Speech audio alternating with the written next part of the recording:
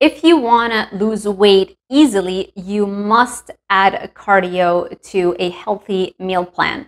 You already know that I love a carnivore diet because it is a sober meal plan. It has zero addiction potential, no carbs, nothing addictive there. And so it gives you the food freedom that everybody's looking for in all the wrong places. But you also want to add some cardio. Now, what is a target cardio heart rate that you want to shoot for in order to make sure that you are constantly progressing with your fitness regimen and increasing the intensity of your cardio over time? So I don't like to use the target heart rate as a measure or something to track. Instead, I like to count the uncomfortable minutes during that cardio workout. Why?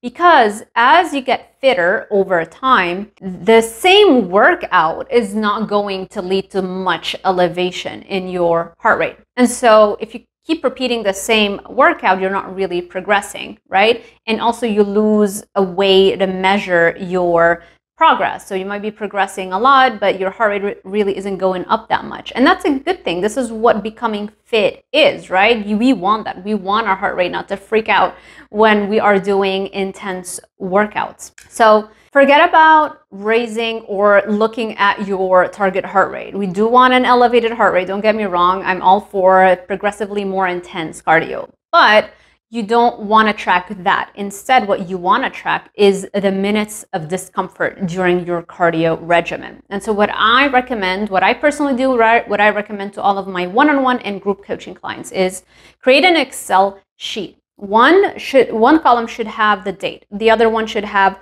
number of minutes of extreme discomfort, and then another column that says number of minutes of moderate discomfort. And so what I generally do when I start my cardio, I prefer a running regimen. I have my own treadmill here in my office and I'm just obsessed with it and it makes me very happy. So what I do, I first start with very, very intense minutes. I usually can do that for 11 minutes and then I'm about to die. So then I start walking and I write down 11 minutes. And week by week, I try to push those number of very intense minutes to 12 minutes a shot, 13 minutes, you know, that's the goal, to keep progressing. So I jump on the treadmill, I do my 11 minutes, and then I really just cannot, and then I cannot progress, I cannot keep going. So then I just start walking until I cool down a little bit, and then I do it again. I do another 11 minutes. Sometimes I can't even do that. I'll just do 7 minutes, whatever I can manage.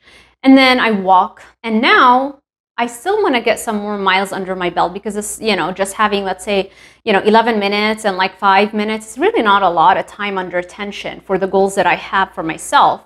And so instead of stopping my workout, I now allow myself to train hard, but not crazy hard where I'm gonna feel like I'm dying. And so those are the number of moderate intensity minutes. And so now I can do that for 15 minutes and then I walk a little bit and then I do another one set of those for, let's say, 17 minutes, depending on my recovery, depending on so many things. But it's always about hitting those uncomfortable minutes because that is the only time you're actually progressing with your fitness, with dopamine building. You know, I talk a lot about fixing that dopamine deficit that everybody has and gets them addicted and gives them cravings, and that's why they can't stick to any diet, right? And so that is what I do. That's what I recommend for everybody to do. And you will be shocked at all of the benefits that you gain from that. It's not just about weight loss or just heart health, because we know that if you do cardio and you improve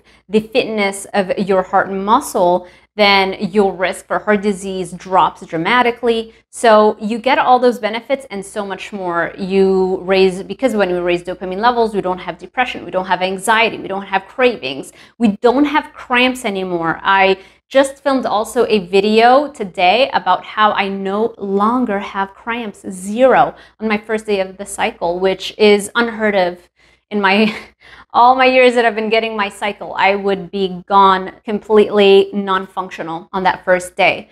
And now I don't have cramps anymore. I don't even have to take a Midol pill. I mean, that's mind-blowing to me. All of that is because of my training this way with cardio. By counting the number of uncomfortable moments, or minutes, I have increased my pain threshold. So I want to teach you and help you do the same. So if you are interested in that, first watch a video that I filmed on how exercise raises D2 receptors and dopamine or baseline dopamine levels. I'm going to link it in the description below. And also check out my group coaching. We're meeting on Sundays at 9 a.m. Eastern and on Thursdays at 2 p.m. Eastern. It is $49 a month if you want to join just one weekly session.